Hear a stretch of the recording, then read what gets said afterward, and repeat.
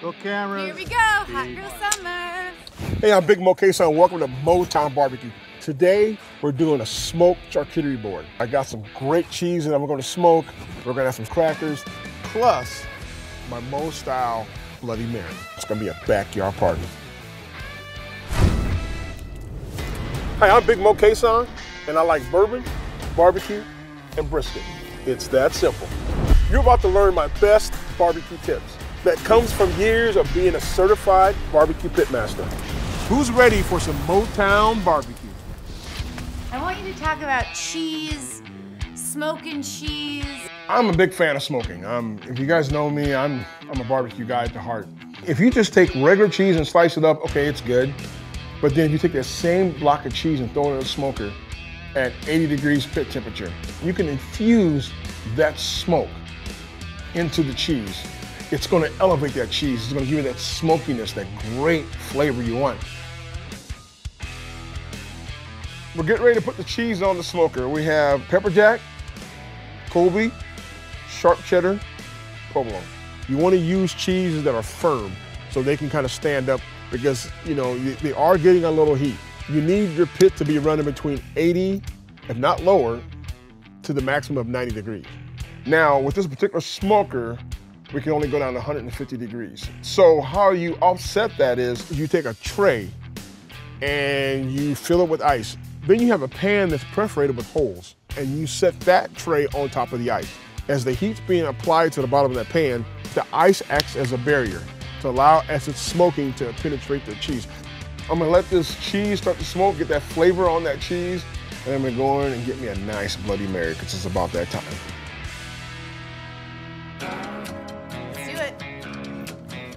You know, this is the time of day where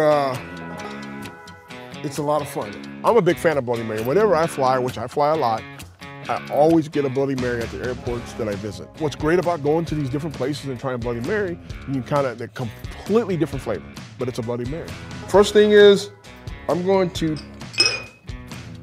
get some seasoning.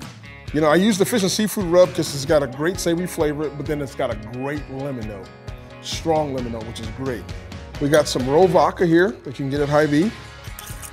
Depending on what you like, 1, 2, 3, 4, 5 shots, it's all you, whatever you want to do. Well, K-Son's a big dude, so I gotta have a few shots. To me, when it comes to a Bloody Mary, what I want is spice. When I'm drinking it, it's gotta have that pop. It's gotta have that, something tickle me in the back of my throat, man, that little heat. That's, to me, is a good Bloody Mary. I'm a big fan of Zing Zang Bloody Mary mix. It's got the right amount of zing. It's got a little heat to it. It's got flavor. I love it. So I'm not shaking it. I'm just pouring it back a few times so I can incorporate the vodka and the Bloody Mary mix and the ice. Add it to my official drink. I love pickled asparagus, so I put a couple of those in there. Love a beef stick. Boom. Celery. Boom. Gonna take a couple olives. I'm gonna take some shrimp. And then I'm gonna take one of these pepperoncinis, throw that in there like that. And I'm gonna throw a gherkin in here. And that's something to snack on as I drink, down to the empty. And so the final step to this Bloody Mary mix, I'm gonna add a little bit of the Mo K-Son fish and seafood rub right in the top. And look at that. Bam. It's ready to go. This is nothing but savory goodness, and it's gonna go down nice.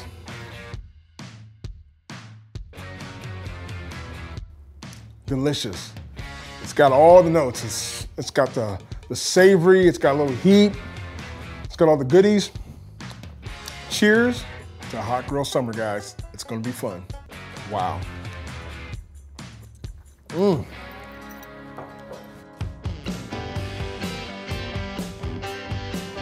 So now we got our cheese smoked. Now, depending on how much smoke you want, that's all determines onto you.